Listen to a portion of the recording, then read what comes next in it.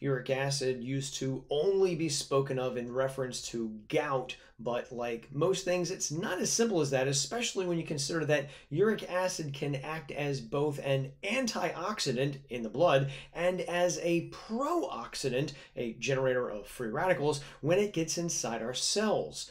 This strange paradox of uric acid increasing oxidative stress through free radical damage may be related to other studies which have revealed that elevated uric acid levels may be linked to various health problems such as heart disease and kidney problems, prediabetes and diabetes, liver problems, elevated bad cholesterol and triglyceride levels, and even not living as long as those who have lower levels of uric acid. Pretty scary, right? Now, if you get your uric acid levels tested, a normal level is usually seen as less than 6.8 on a blood test, and anything above 7 is usually considered abnormal and may lead to side effects. However, further complicating this issue is that many in the medical community don't consider high levels of uric acid a disease-causing state, and the reason given is that it's so common in the general population. As such, doctors normally don't test for it. Go check your own blood tests. You probably will not see uric acid levels tested. So if you have elevated levels of uric acid, besides eating a plant-based diet, because vegans and vegetarians tend to have lower urate concentrations, what are some other natural ways that you can reduce your uric acid levels? From this paper on antioxidant supplements, we find that vitamin C appears to lower both the production of uric acid and increase uric acid removal from the body.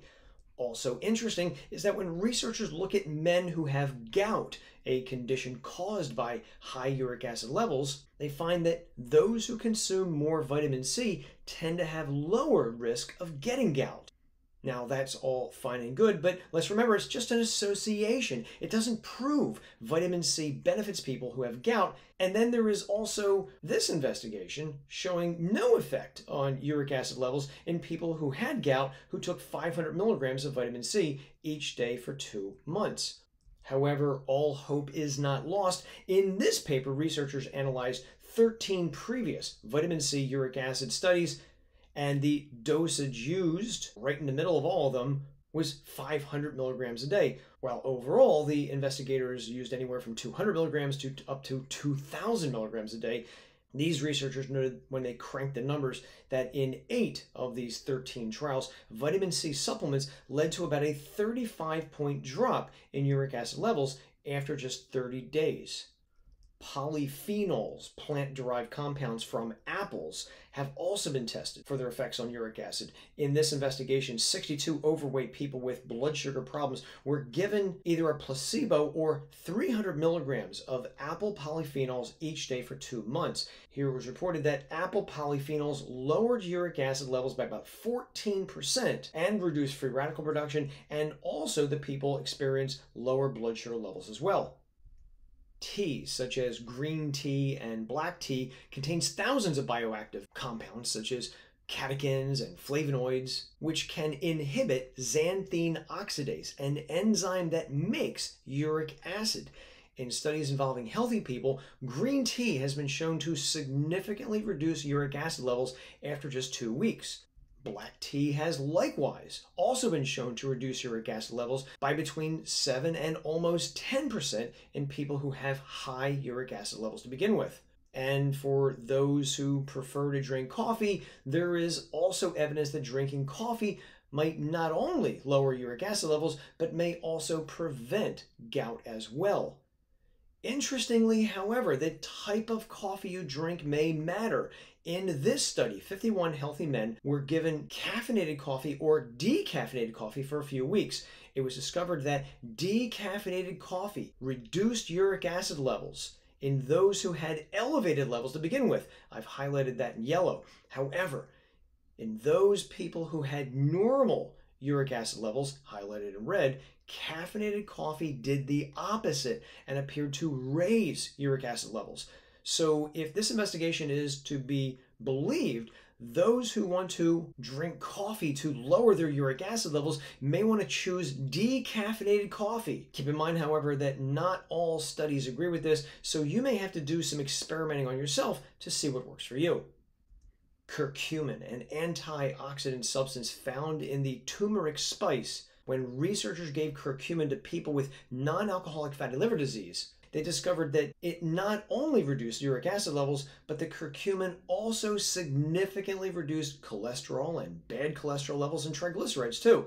In contrast, uric acid levels actually went up in those who were not taking curcumin supplements. Keep in mind, however, that not everybody agrees that curcumin or even turmeric impacts uric acid levels, so I think more research is needed on this.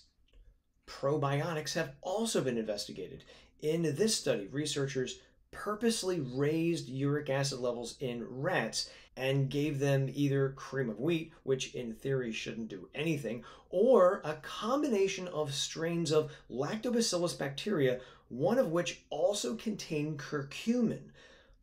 FYI, a patent application has been submitted, and incidentally, the research study was also supported by Kaibo Biotech, a supplement company that also makes a kidney disease supplement called Renadil, which I previously reviewed, and I will link to that video in the description of this one so you can check that out. Okay, so what happened here?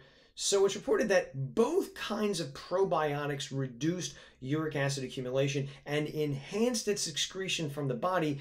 And in addition to that, the formula that contained the probiotics and curcumin appeared to provide even greater benefits. So this is an interesting study, but let's keep in mind that rats are not people, so this study needs to be replicated in humans to get a better idea of what's happening. We also have this investigation where men and women with elevated uric acid levels were given 10 ounces of regular yogurt or yogurt that was enhanced with strains of lactobacillus and bifidobacterium. So these researchers noted that the enhanced yogurt significantly lowered uric acid levels, and as an added bonus, it also improved insulin sensitivity as well. In other words, the insulin worked better at lowering blood sugars, which should be good news for people with type 2 diabetes and prediabetes. Eating cherries and drinking tart cherry juice has also been shown in some studies to lower uric acid levels, and similarly, good news if you like lemon juice, when researchers gave people with high levels of uric acid just 1 ounce of lemon juice a day, they saw significantly lower uric acid levels after just 6 weeks. Other investigators have reported that the Mediterranean diet also appears to reduce uric acid levels to normal after just 2 months. So what have you used to lower your uric acid levels? Let me know below, and until next time, I'm Joe from supplementclarity.com. Take care.